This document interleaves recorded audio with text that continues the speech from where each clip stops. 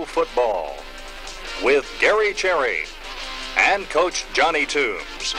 Brought to you by Athletic Supply, Davis Shoes, Luther Bells, Jimmy Cobb Insurance, Texarkana Athletic Club, Regency House, McGuire Sound, Photomation, Coca-Cola Bottling Company, Or Chevrolet, Texarkana Immediate Care, Raffaelli Realty, Hunter Power Saw, American National Bank, White's Glenwood House, Pepsi-Cola Bottling Company, Hopkins Economart, Teachers Credit Union, Daily Fence Company, Ramblin' Rose Florist, and Tony Wiltshire Company.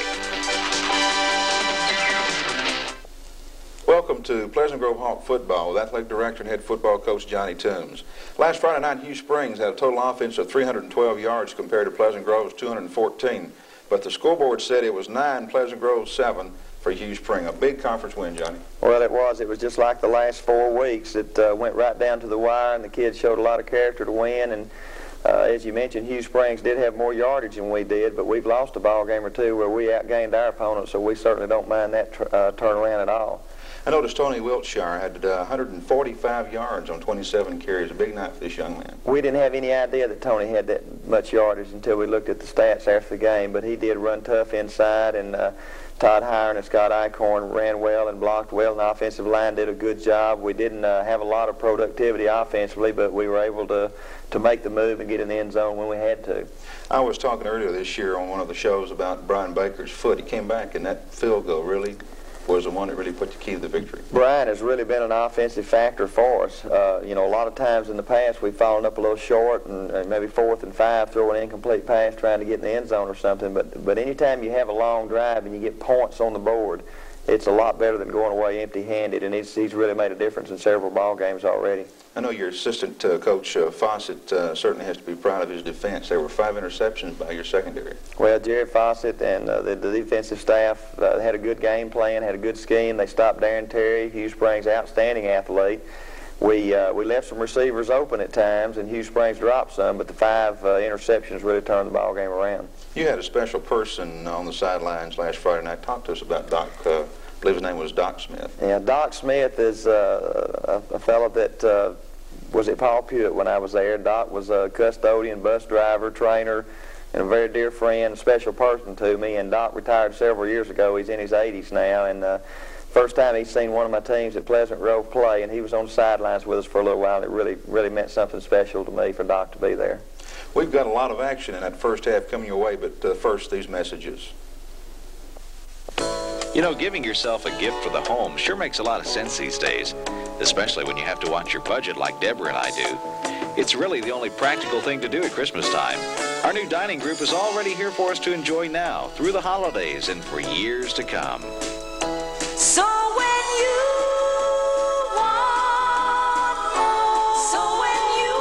more, than just a furniture store, it's White's Glenwood House.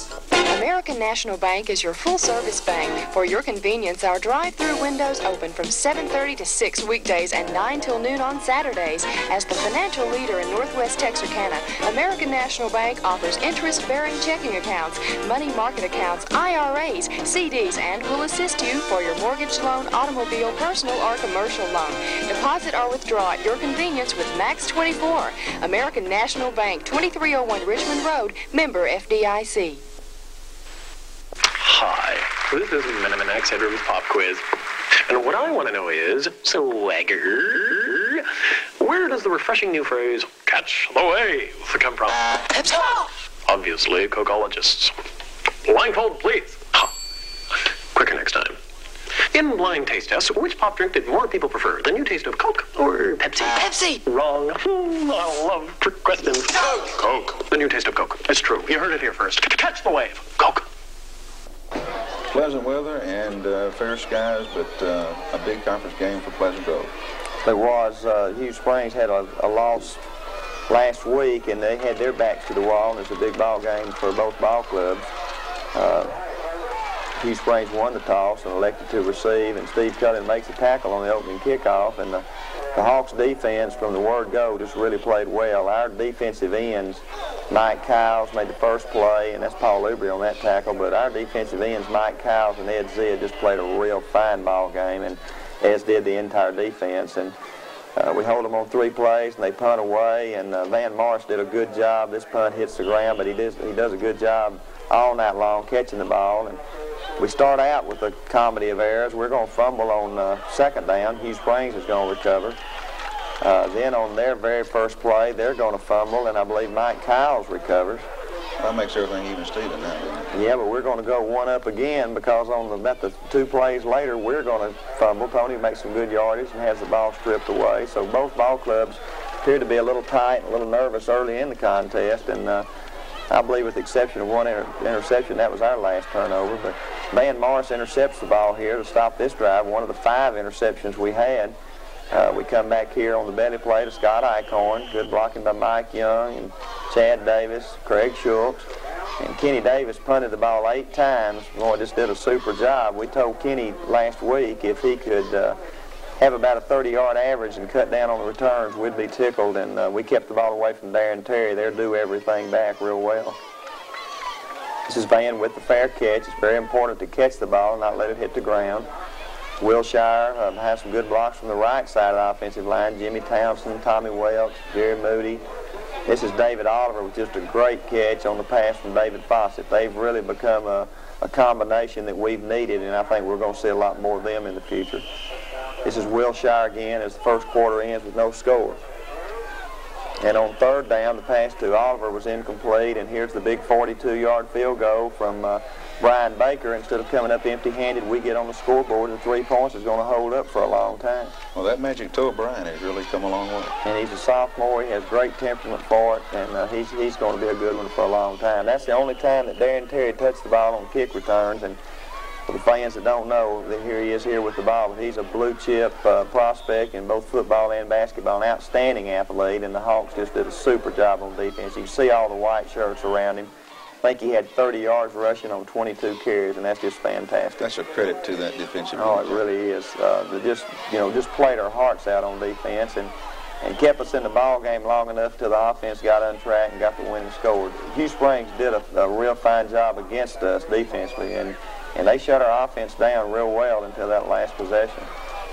But kick there by Kenny Davis. It was offsetting penalties that we ran into the kicker, and they ran into the kicker, and then we interfered with the fair catch, so we had to kick it over, and Kenny fielded this high snap and got the kick down the field. And our kick coverage there again was very good. Chad Dodson does a super job getting the ball back to Kenny, and that's a very important job.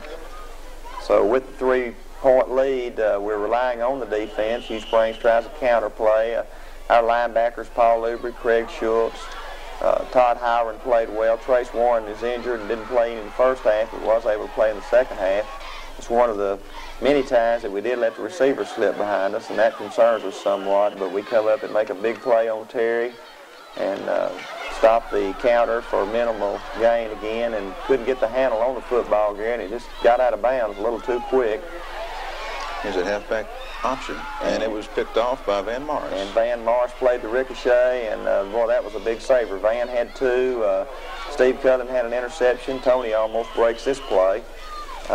John Daly had an interception, and I can't remember who the 5th one was offhand, but we did have 5 interceptions in the ballgame. This is right before halftime. This youngster, this is a good sophomore running back for Hughes Springs, breaks, but the secondary is able to corral him. This is a big pass here to Darren Terry on the sideline. It's just impossible to stop that one when they put it in the right spot. This youngster's 6'5", 220, and has tremendous speed. We certainly don't have anyone that can get in a foot race or go upstairs and get the ball from him. That one was overthrown. It's right before halftime now. And that one was barely deflected, just enough by Van to knock the ball away. If he hadn't hit that one, that would have been an easy 6. This is David Oliver's in quarterback now. Pass incomplete. Right before half, we're punting the football away. Still a lot of action left in this half. We're going to get down and get one more opportunity. That's good coverage from John Hodges, Chad Dotson, Steve Cullen. This one's intercepted by John Daly. David Fawcett's going to have the other interception here a little bit later, but we tried to swing pass to Scott Eichhorn, incomplete. Come back and run the counter to Wilshire. Has some good blocking, picks up good yardage, but we bogged down and Kenny punts the ball away. Good job punting the ball away from number 10, Darren Terry. Kenny did a good job keeping the ball away from Darren Terry.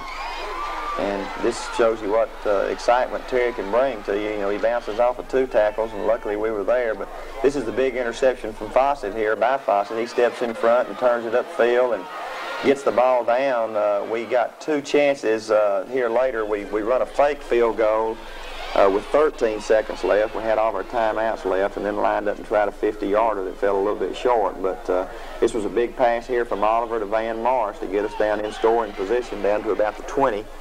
This is the fake field goal, and they didn't let Oliver out, so David scrambles around and hits the receiver, and Cullen gets the ball down to the 5-yard line, but we had a lineman downfield. And so after the penalty, this is a 50-yarder, and I'll tell you what, he didn't miss it by much. It was a little short and to the left, but it was close to being there, and that's there again. Brian Baker is a tremendous weapon on offense for us. Well, it's 3-0 here at halftime. Defensively, a defensive battle. A lot of offense was shown in the first half, but anything that you had to change at halftime? Well, you know, we still are concerned about not putting points on the board offensively. We're defensively oriented. We're always going to play good defense. We stress defense. We believe in defense. But, you know, we've made it tough on ourselves by not being able to score. We're not going to enjoy a very good field position in the second half. And finally, when it was time to go to work and get the ball in the end zone, the offense did. But the defense completely controlled the football game for us. Now, Trace Warren was questionable for the ball game, but I believe with Ilbury, who took his place, came down with some muscle cramps, and you had to put him into service. Sophomore Paul Ilbury played a very good first half, but he had severe leg cramps. In fact, it hit him right before the second half kickoff, and the doctors had told us that, you know, Trace probably could play, and, you know, kind of left it up to us. It was similar to Tony Wilshire's situation a couple of weeks ago, but we felt like we needed Trace, and his parents wanted him to play, and he did too. So he played the entire second half and didn't have any problems, so we hope he's well now and ready to go. Do you think that maybe Hughes Springs, with the fact that Darren Terry was being limited on the rushing, that they went more to the passing offense, or they normally don't, or they basically are a passing team anyway? They throw the ball a lot. They'll put Terry wherever they need to put him to get the ball to him, but I think we demoralized them some in the first half by shutting Terry down as much as we did, and he is the key to their ball club. Probably as dominant a factor on offense as anybody we've seen in a long time. And our kids just did a tremendous job, and the staff did a good job preparing them for Terry. And, you know, we took that dimension away from them, and I think they did have to go shopping for something else in the second half. Well, we've got a lot of excitement coming your way for the second half, but first, these messages. Some real estate agents have only one sales tool, and even though they keep hammering away with it, they don't always get the results you'd hope for. But our company has a comprehensive home marketing system with a very simple benefit. It works. Better Homes and Gardens, the better way to sell your home. For a free, no-obligation home market analysis, call Raffaele Realtors 794-3322, also displaying homes for sale or lease at our new office in Central Mall. We all like to save money and want to get the very best value. That's why I buy all of my jewelry from Luther Bells in Central Mall. If you're shopping for jewelry, I encourage you to visit Luther Bells before you make your final decision. I know when I buy from Luther Bells, I've gotten the best quality for the price. When you're shopping for jewelry, stop by Luther Bells and you'll see what I mean. Luther Bells in Texarkana. Daily Fence Company, serving Texarkana with quality in the board and chain fencing business, now offers cloth awnings at an unbelievable price. For patios, storefronts, even windows, enhance the beauty of your home or business with durable awnings. Regulate the warmth and brilliance of the sun with a wide variety of colors and styles to choose from. Call today. Free estimates or planning service. Satisfaction is guaranteed. Cloth awnings, now at Daily Fence Company. Call 838-7892. For quite some time now, we've been telling you that Orr Chevrolet beats them all.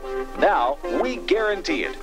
Orr Chevy in Texarkana will beat any advertised price on any new Chevrolet car or truck. That simply means that you're sure to get the best deal at Orr Chevrolet. Just bring us any ad. for any dealer anywhere in the Arklatex, and Orr Chevy will beat that advertised price. Now more than ever at Orr Chevrolet, we beat them all. Third quarter coming up with Pleasant Grove on top of the score of 3-0, Johnny, and a lot of action for the next 2 quarters. Yeah, and the Hawks received. We had the option in the second half. We told the kids at halftime that we really felt like if we could score first and, get ahead 10-0, that with, the background that Hughes Springs has had, being a playoff team last year and with the success they've had in basketball, that they may, decide it wasn't worth it and kind of shut their motor off. But we couldn't get anything going offensively. A lot of that, credit has to be given to Hughes Springs defense because they did have a good defensive scheme, and they're going to get on the scoreboard first, and that, of course, fired them up. But we punt the ball away, and they're going to get pretty good field position, about the 35 or 40. There's Terry for 5 or 6, but still a good defensive effort against him, but they called for a personal foul, which was not very timely, and they moved the ball down the field to about the 30. Defense swarming, doing a good job. Here's Terry on the little counter, and you can see we've got pretty good angles on him, but he's still able to turn the corner, knocks the ball loose, but he's out of bounds. This is I believe that was a 4th down play for the first down. Back to the right side, that's Todd Hiron, and I believe Mike Kyles was in on that. This is the out pattern to Terry. He's 6'5", and he throws the ball up that high, and he goes up and gets it, and there's not much we can do. And this was a big 4th and 11. I don't believe he was throwing it to that receiver. The intended receiver fell down. We had kids all around it, and, they caught the ball, but it was a touchdown. And with the extra point, it made it 7-3. And, Hughes Springs is on top now, and we don't handle the kick return. We're going to get poor field position, and things don't look real bright for us at this time. The offense is sputtering, and we can't get decent field position. We throw this ball from Fawcett to Oliver to get us out of the hole a little bit. Come back and try a weak side pass. Not a bad pass, but Terry again, he's just all over the field. And we tried, that's the only pass we threw in his area, and he made a good interception. And when he gets people strung out all over the field like that, he really scares you. There's Mike Kyles again. I don't know how many tackles Mike had, but he had several. And there he is again on another big play. He was really all over the ball. Really all over the ball tonight, Johnny. He really played strong defense. Well, the entire defense played well. There's a receiver that's 2 open, even though we had people around. But Mike probably played as well as anyone. And as I mentioned, Ed Zed at the other end had a good ball game. We knew we were going to have a lot of pressure on our defensive end because of Terry. The misdirection plays worked pretty good against Hughes Springs. There's a counter to Tony. He gets good yardage. And there again, Terry's the only one that kept him from scoring then. He's the only kid on the field probably could have caught him. But on 3rd down, we weren't able to convert, and we punt the football away again. One of the 8 punts by Kenny Davis. Covered there by John Hodges. And, we're just asking our defense now to hold on and keep us close till we can make something happen. We're aided here by a holding call, and busted play by them there, and I believe that was Mark Hawkins made that tackle. And we're moving on into the 4th quarter now, and we keep telling our offense we're not going to give them any more chances. And this was an incomplete pass. We come out throwing this series, and this is the play of the game here. Sorry, that one's not. We were sacked there and had to punt. It's the next series that we had the big pass completion, but Kenny punts the ball away. There's some 9-10 minutes left in the game, and we tell our defense they've just got to hang on. And pass to their big tight end moves it down into our territory. We've got our backs to the wall, but it seems like that's when our youngsters are their toughest. And not only are we going to hold them, but we're going to put together the big drive to win the ball game. That was a big play with Oliver that got him in the backfield. Yeah, David Oliver spelling for David Fawcett there, and receiver had us beat deep there, but we're not able to come up with it. Ball deflected away by Steve Cullen on a good play. Real good play by Steve. Here we are. This is the big play here I was telling you about. David Fawcett flushed out of the pocket. He kept his poise. David Oliver changed his pass pattern to go back toward him, made a sliding catch for 1st down. That was on 3rd and 10, and that kept the drive alive. And I told the youngsters, I said, nothing else fancy. We're going to line up and go at them and knock them off the football and get in the end zone. And I think we run some 10, 12, 13 straight running plays. Wilshire put his shoulder down, ran hard. The lineman blocked well. We had no penalties, no busted assignments. and just really hammered the ball on down the field. And it was very satisfying for us to be able to do this, especially after the long drought we'd had in the ball game with, Hughes Springs just completely shutting us down. I think it showed a lot of patience and class and character. That's Scott Eichhorn on the counter dive, first down at the 8. Wilshire for a couple of yards, and they had a face mask penalty, and I told them we didn't want to waste any time, get it in now, and Terry met Tony in the hole jaw to jaw, and somehow he got through him for the score on first down. Tony Wilshire with a 2-yard run, and of course this is a kick that looked to be good from the films, but the referee says no. Well, we tell the kids, and it's no disrespect to the officials, but when it goes right over the crossbar, it seems like it's good at home and it's no good on the road, and that's exactly where that one was. And don't go away, fans, because it's not over. There's like a minute, 2 minutes to play in the ball game. We make some big plays. They get a first down here, but we're not real concerned about that because they're out of timeouts. There's like a minute to go.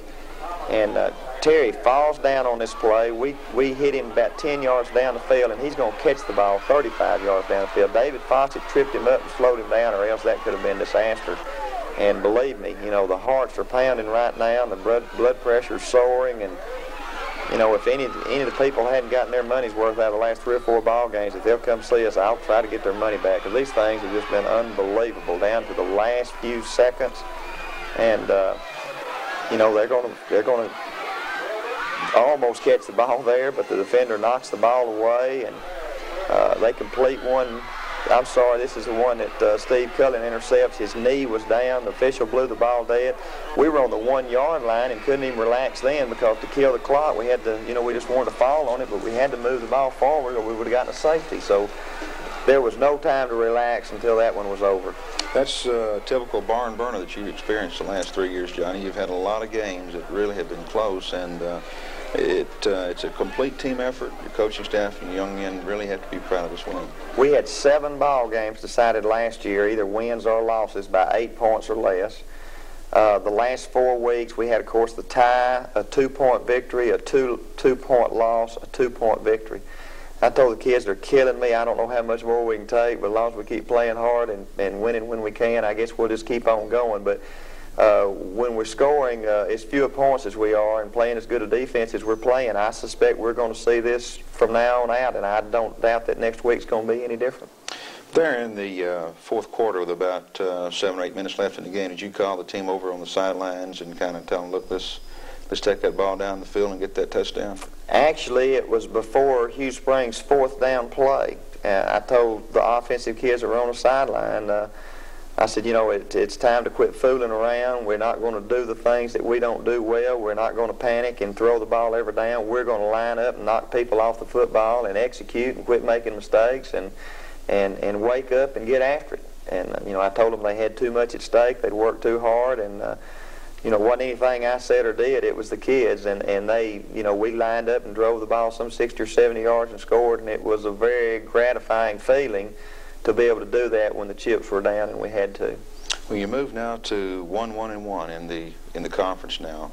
Queen City up for next week here at the Grove, and your last home game of the year. And I know that's going to be a game in which the crowd support and all is going to be very favorable. Well, we expect just a huge number of our fans to be there. It is the last home game. The schedule is not real favorable. Our last 3 are on the road, and we feel like it's going to be a very emotional game. It's the last home game for our seniors. The Hawks are still right in the middle of this thing. We're in 4th place right now, and Linden Kildare's 3-0, the Cabs 2-0-1, Hooks is 2-1, and we're 1-1-1. And if we take care of our business and win our last 4 ball games the way things are falling, there's a real good chance we might get to play that 11th ball game. But we can't look at what anyone else is doing. We can't look down the road. All we can do right now is look to Queen City and take care of that one this week, and then the one next week will be even more important. But this last home game is going to be very important to us. Well, you're basically like your conference is pretty tough, and you've got to take it one game at a time. Right, and we can, it's hard to keep from what-ifing. We're on the 3-yard line against Linden. We want a chance to kick a field goal against the Cab, and we can't what-if, we can't look back, we can't play those 2 games over. And we've got to go ahead and look forward, but I think our youngsters are finally beginning to realize how good they are and how good they can be. And I think it's taken us 3 years to get here, but I think it's finally sinking in that, hey, if we do the things well that we do well and cut down on our mistakes and play hard, we can be as good as anyone. We're going to talk further about the next week's ball game with Queen City, but first, these messages.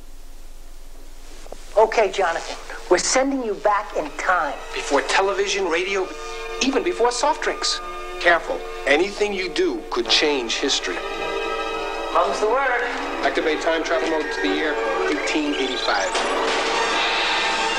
He's there. Hey, where's my Pepsi? Oh, no. He took it. Relax, Smith. What could 12 ounces of Pepsi possibly change? Yeah, what could happen? Pepsi, the choice of a new generation. In a world of ordinary mowers, top customers look for the extraordinary, which isn't easy to find, until you come to Aaron's. Aaron's gives you variable speed control, folding handlebars, more bagging capacity, and more years of service. Aaron's makes being tough easy. Aaron's, the easy choice for tough customers. Available at Hunter Power Saw Company, 4810 West 7th Highway 67, Texarkana. Tony Wiltshire and all the folks at Tony Wiltshire Company hope you're enjoying these Pleasant Grove Hawks telecasts each week. Thus far in 1986, our Hawks have shown the courage and spirit so necessary to the building of an outstanding football program. Congratulations to Coach Johnny Toombs, to all of the Hawks coaching staff, and of course to the Pleasant Grove Hawks on their victories this year. Know, too, that we're with you all the way, regardless of the outcome of each game. Get those tickets. Come out and support the Pleasant Grove Hawks football team in 1986. Queen City comes into the Grove next Friday night for the final home game of the year, your 7th ball game of 1986, and a very important ball game in conference next Friday night. Well, it is. A win next Friday night can keep us in the race. One of the goals that the seniors had this year was to have a winning season, first ever for Pleasant Grove, and we feel confident that we're going to accomplish that. And this is just another one of the many steps that they've got ahead of them, and it's going to be another tough, hard-fought football game. We know that, and we're just going to prepare hard this week to get ready for it, Gary.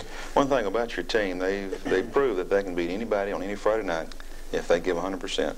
Well, and like we talked about earlier, it's taken a while for that to sink in, and I think the last 2 or 3 weeks, has meant a lot to the youngsters. I think seeing what that Linden was capable of beating Hughes, and we were certainly capable of beating Linden, has kind of made them realize that we're as good as anyone, and I really believe our program has grown up. I think we're full-grown, full-fledged now, and hopefully those early days of struggling are over for us. Well, good luck next Friday night. It's a 7:30 ball game at the Grove, their final game, home game of the 1986 season, so be sure to be out there. Before we leave today, we're going to go back to last Friday night's ball game and take a look at the cheerleaders. Speaking for Johnny Toombs, this is Gary Cherry saying, join us again next week for Pleasant Grove Hawk football.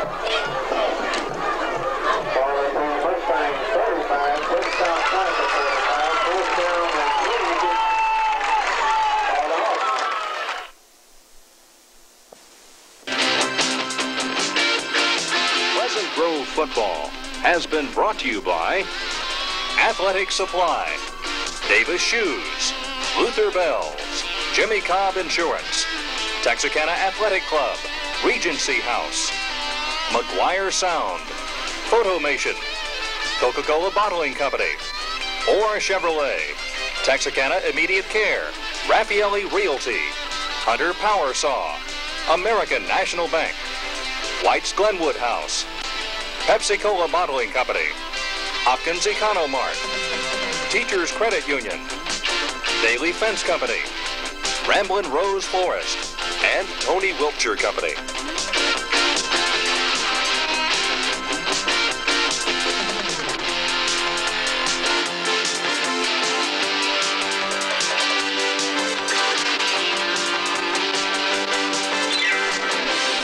Pleasant